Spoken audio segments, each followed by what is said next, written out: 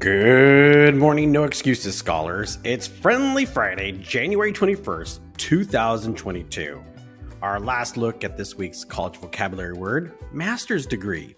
And a degree earned after your bachelor's degree, it's what's called a postgraduate degree. And as Ms. Michelle pointed out, several Highgrove teachers hold master's degrees in education. I believe even Ms. Michelle does too.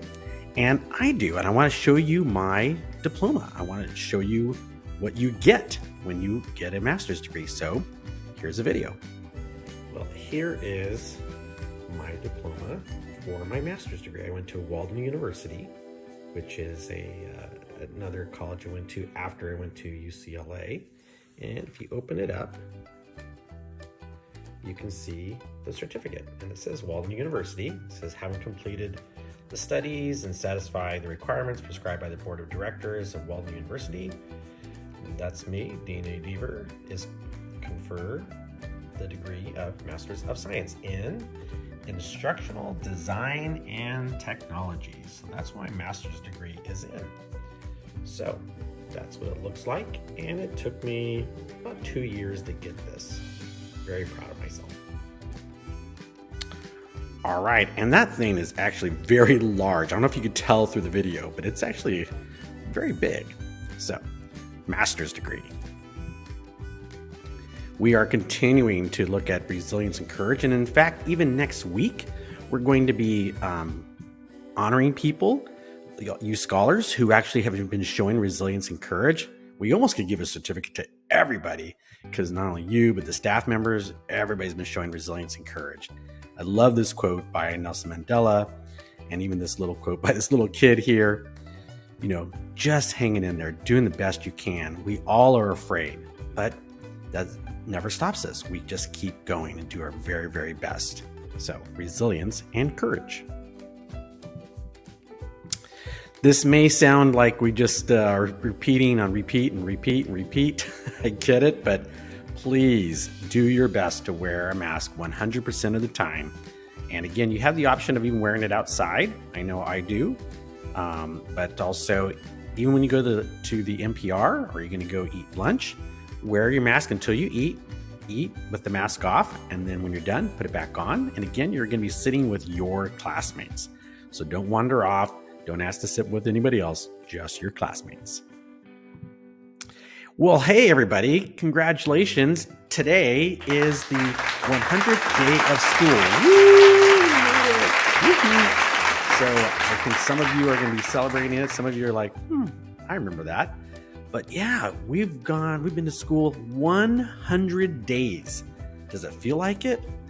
Maybe to some of it's just flown by. But congratulations to all of you. That's resilience and courage there as well. So happy 100th day of school at Highgrove Elementary.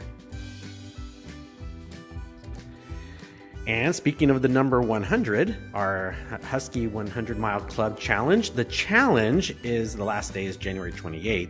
The 100 Mile Club is going to keep going for the whole year. So make sure you understand, we're going to keep doing it, but the challenge is January 28th. So come on, get out there on Tuesdays, Thursdays, and Fridays, and hopefully you had a chance this morning to go put in some laps.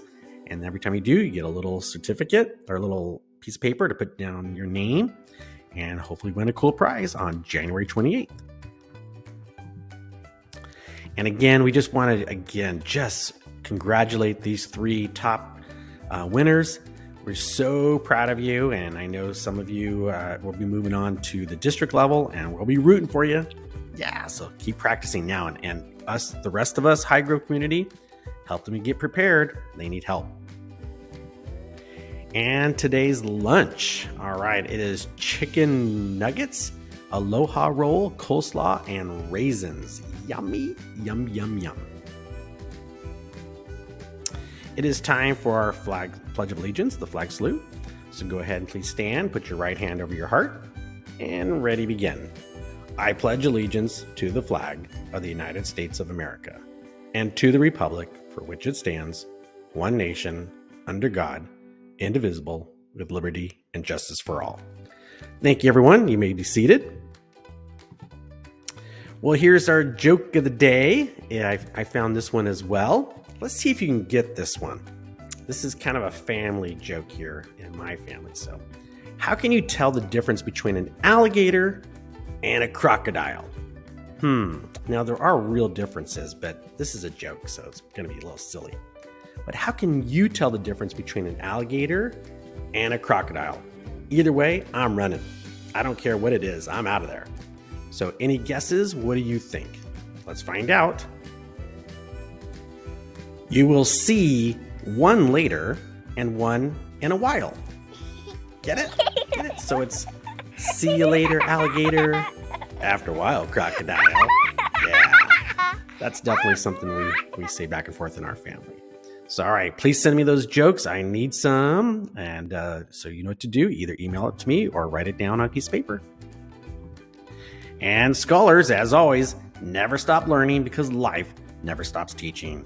We hope you have a friendly Friday and a wonderful weekend. We'll see you on Monday.